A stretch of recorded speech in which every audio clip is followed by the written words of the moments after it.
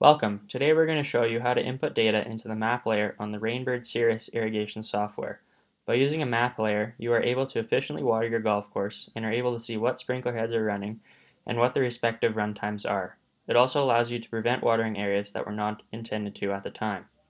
For example, you are able to just select the green and manually run it from the central control in your office. First, we'll show you how to use the map layer and the additional controls required. Then we'll show you how to label all the areas of your golf course. We will then go through how to add stations as well as rotors. We'll show you how to adjust the head type and decoder style, as well as what the program will do once a pump has been added to our theoretical system. We will now show you the directions of use for the map. At the top left of the screen and to the right of the compass, you will see the different control options. First, you have the mouse selector for clicking capabilities. Next, we have the 3 zoom buttons. To zoom in, you need to click and drag over the area you wish to zoom in on. To zoom out, you simply click. Next comes how to move the map with the pan control. Then the map layers and individual labeling control. Going into this allows you to turn on and off labels, including sprinkler heads, area labels, symbols, and lines. Next is sprinkler information. Clicking with this button pressed allows you to see the information of each aspect. Next is go to an area button or go to a hole. This allows you to jump to a specific area on your golf course quickly. Next is the delete button. Then comes moving aspects already placed on the map and your entire course map view.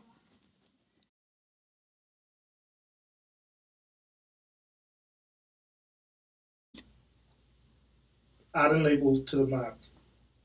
Go to your Course Data Builder tab under the compass. First step is to label the holes on the map. This will allow for ease of use in the future, as well as labeling other areas on the map.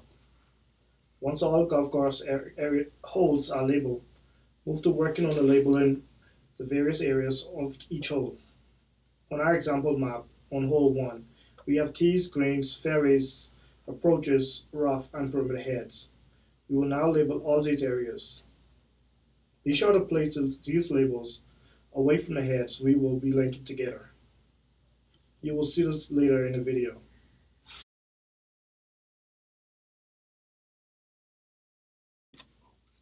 Add stations to the map for head control visuals.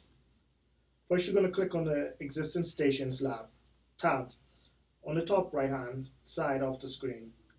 Click Add Existing Stations. Start with the T boxes.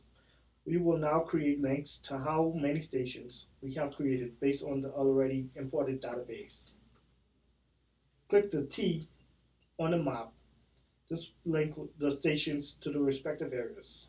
Once the T has changed to the color blue, you are able to click each respective station in the area. Only add the required number of stations, not each individual sprinkler head.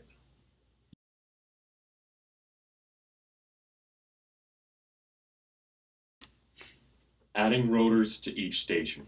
Firstly, you want to click on the Existing Stations tab. Then click the Add Rotors button, and after this, clicking each station will turn it the color blue. Then you can add another rotor to the station.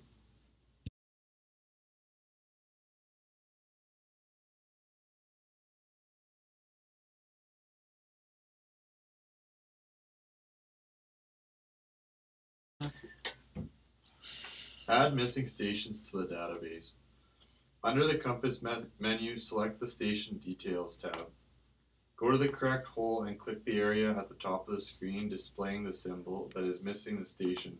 In this example, we are missing perimeter heads in our database. Select the P, and this will take us to the perimeter heads for the station.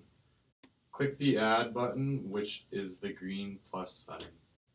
Ensure you assign a new decoder code that is original to the decoder, and ensure you select the appropriate amount of rotors to be assigned to the zone. You will now be able to add these missing areas to the Existing Stations tab, as well as their associated rotors.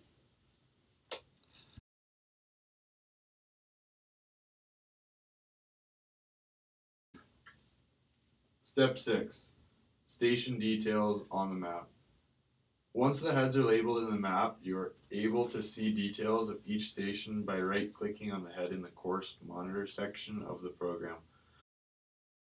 This will allow you to change the decoder's address, the runtime data, the rotor data, and precipitation data.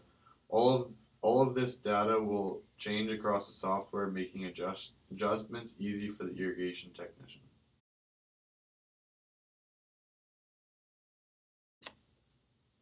To input a pump, click the compass and then go to Flow Manager. Right-click on the Flow Manager, then add a name to your pump.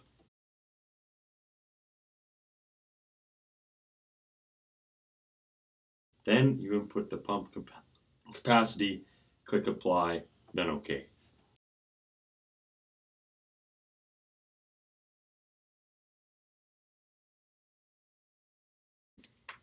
Runtime information.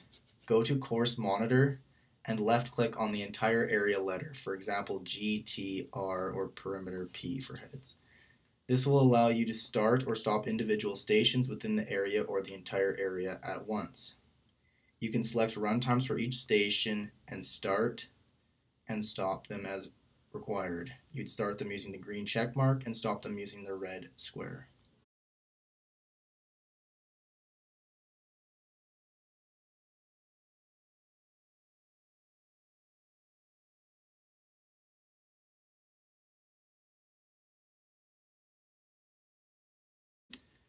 Once this is all done, we can now see our pump flow information next to our total GPM gallons per minute when irrigation system is running.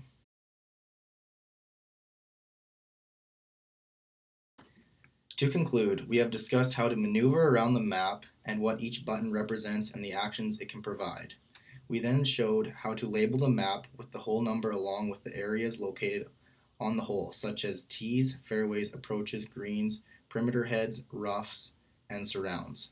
We showed that once the areas were labeled, we were ready to start inputting sprinklers into the system and how we can link rotors together.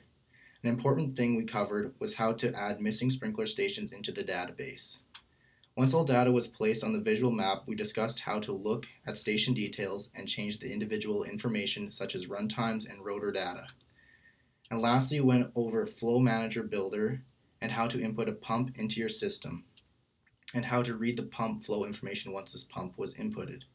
Thank you for listening to our RAINBIRD software video. I hope you got the information you were looking for. Take care.